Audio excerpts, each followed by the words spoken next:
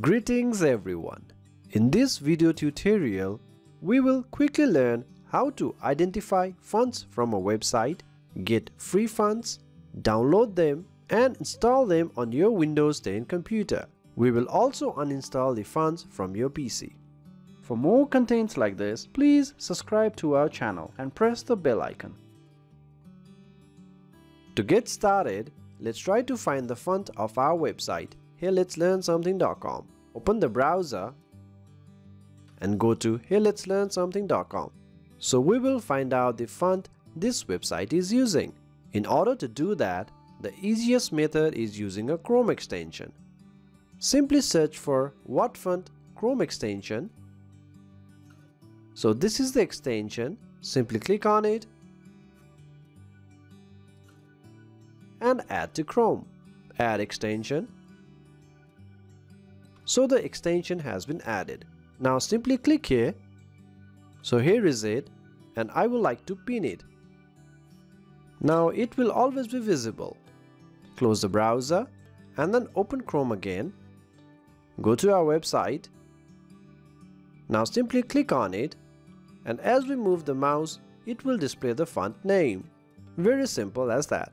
Please note, it will not work on the images. For instance, this logo. Or even here, it will not work. But it will only work for the text. If you click on it, you can get more details about colors, also tells about font weight, exact font name and many more. After getting the info, click on Exit What Font or else your browser might be clustered. So this is one way of finding the font the website is using. Some sites, however, might be using custom created fonts, which will be identified but may not be available to download. In some situations, what happens is you may not be able to use this extension or it may not work properly. In that case, you can try by highlighting the text you want to find the font name for. Right-click on it and click on Inspect. So once you do this, you will see something like this. Each site or even pages will be different. So what you can do is simply click here and type font-family and enter. In most cases, the top two fonts are the font size it's using. But again, please note in most cases and not always. The top two fonts are the font of the site. So this is just another way around. You can make the selection of the font and try it out. If what font does not work, then this may be a method you can try. Anyway, now that we have figured out the font for the website, which is Railway, let's try to download it. For that, simply search Google Fonts. This is the one, click on it. So Google offers lots of fonts.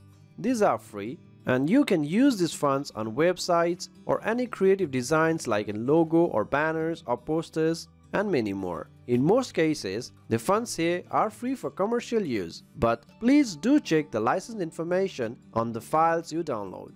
So let's search for Railway font. Please again note, not all fonts can be found here. If anyone is using another paid font or custom fonts, you may not find it here. In our case, Railway is a Google font. So here is the font. Simply click on it. So you can see the variations the font offers. After that, click on Download Family. So the font has been downloaded. So in folder, let me close this all. So here is the font. I will just put it on the desktop. Simply extract the font. I will create a folder Railway font. Double click the zip file. Select all and drag it inside the folder. Close this. Now the folder has all the fonts. Each font might have a different file inside. It may not necessarily look like this. This one has two fonts here, italic and variable font. It really depends on how the font is packed. You can also read the text in README.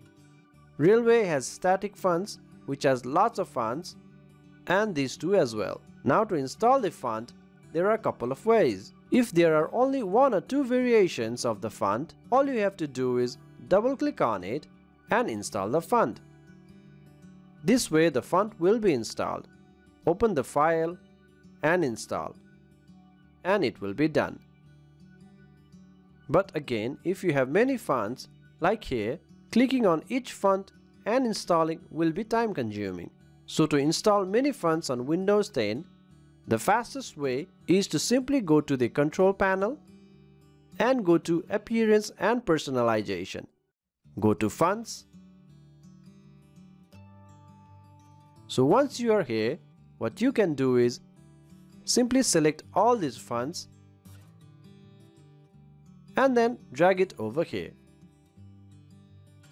So this will automatically install all the fonts at once. If the font is already installed, you'll get this message. Simply click Yes.